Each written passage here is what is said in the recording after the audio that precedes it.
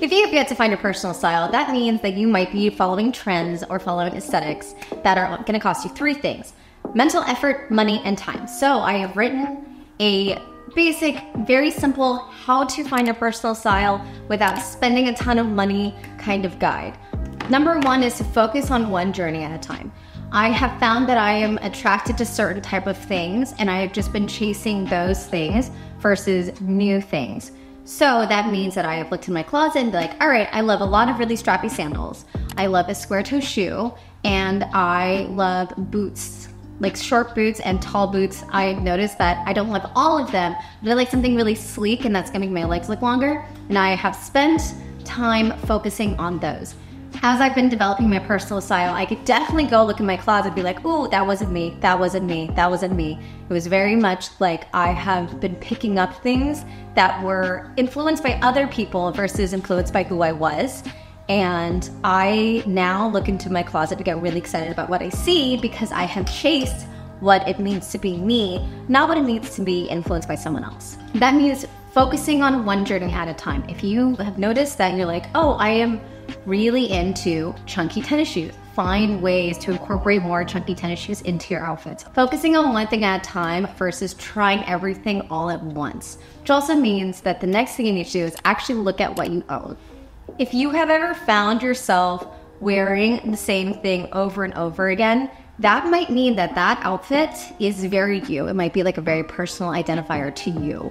I have found that I've been wearing a lot of the same formulas over and over again, so that means that I needed to find formulas that work for me. I found that there are certain outfit combinations that I wore on repeat, and for me that was mini dresses and tall boots, jeans and short boots and t-shirts, and a lot of wide leg trousers. And I found ways to incorporate more of that into my daily wardrobe and style that exact aesthetic on a regular basis, which also meant that I wasn't trying combinations that I wasn't a huge fan of. I wasn't wearing things that weren't really fitting me. Like maxi dresses are beautiful, but every time I wear them, I don't feel very confident in them. Or super baby crop tops, so cute on like so many people. I am not one of them, but I see them all over my For You page. I had to kind of ignore that noise to be like, that looks great on them. It doesn't exactly look good on me. So I have just been finding formulas and spending more time with what I already own to wear things that I'm really excited about. Next is take your time. This is actually inspired by Cal Newport's book on productivity. Cal Newport has 3 tips on how to be more productive at a reasonable pace. Take your time, do less things, focus on quality. That should be something that you need to obsess over when it comes to your personal style. Do less things. Try less things. I highly recommend looking into rental service or thrifting. Do not buy a bunch of things that don't actually fit your style, if that makes sense. And really obsess over quality. The things in your closet that very much scream, insert your name here, spend majority of your effort and money on those things. Do less, do better. That also means that you're going to have a closet full of things that you really love and you feel confident in, that you've invested more money in, and it's going to be way more chic, way more polished. If you're like me, you're going to get things tailored. That means that when you open your closet, you're going to be way more excited about finding what works for you. But also, that brings me to my next point. Embrace the seasons of your life. Just because this works for you now does not mean it's going to work for you forever. You're going to go through seasons of life. Work at a seasonal pace. This is something that I feel like Princess Diana is a perfect example of this, where she was very royal. She was very playful and young in the beginning. She went from being that to a very elegant woman who presented very well, representing the royal family. But then she became the ultimate icon for off-duty style. She went through several different seasons of her life, which were represented by what she was wearing, which is, by the way, amazingly chic. I love it so much. Right now, I've been really inspired by really kind of nerdy things, so very chunky knits, a lot of collared shirts, but that also means that I've embraced the seasonality of my life where I'm becoming a little bit more myself. versus trying to be someone I'm not. I rejected the idea of trying to be sexy in my later years, like wearing a lot less short skirts and everything. If you find yourself obsessing over certain outfits, that means that you might be entering a season of your life. If you're like, I would never wear this 5 years ago, but I'm wearing it every day now, embrace that seasonality. It's a really great thing. You don't have to be who you were when you were younger. So embrace the seasons of your life and don't be so strict with your personal style that you aren't changing. If you were someone like, well, these were the things that inspired me when I was younger and now I can't try new things, you want to say, this is who I am, but I'm flexible with it. This is what I like wearing, but I'm gonna try new things. Give yourself a little bit of flexibility and definitely embrace the season in your life. Next is to be like Birkin.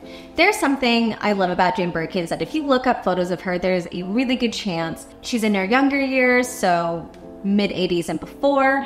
There is one thing that she has in her hands at pretty much all time, which is a basket bag. She even wore it in some of her movies like La Piscine. I don't speak French, but I love that because she found an accessory and made it her own and incorporated it into everything. She wore it to black tie events. She got kicked out of restaurants because she brought that bag. She wouldn't care. It was very identifiable to her. And I know she's very associated with the Birkin bag. When you see photos of Jane Birkin with the actual Birkin Hermes bag, she had it covered in accessories and things that weren't really how people treat Birkins nowadays, but it's very identifiable to her. If you are someone who has accessories that you constantly go to, for me, that's like pearl rings and some like gold accessories that are actually kind of bold, and also being very into necklaces, even though necklaces are not really super trendy right now, like liking pendants, which is deemed an old person thing. If you see me showing any of my neck, there's a pendant under there. Go into the things that are not trendy, that are non-style, that you still love wearing. There's something very chic about not following what is hot right now, and that's what I mean by follow Jane Birkin in the aspect that she said, I do not care if this is not super high fashion. I do not care if this is going to be worn on the red carpet. This is the most me thing on the planet, and that was a very true indicator of personal style.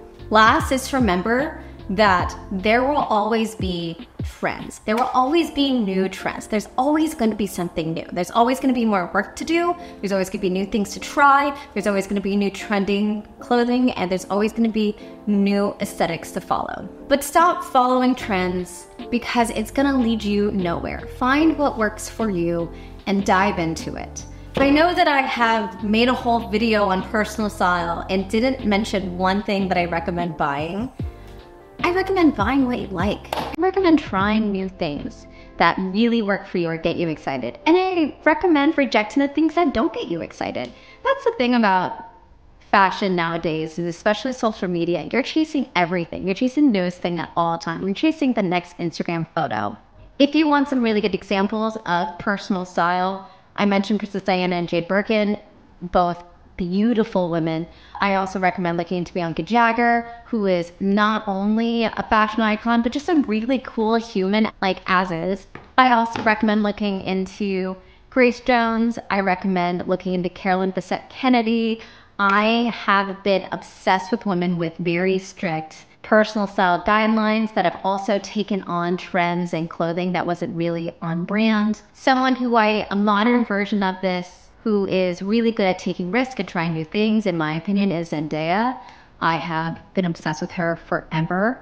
I think she is fantastic, and I think she's a fantastic example of what it means to... If I can close with one thing, is to be a little weird, be a little different. The people who are the most stylish are the people who are not trying to be like everyone else.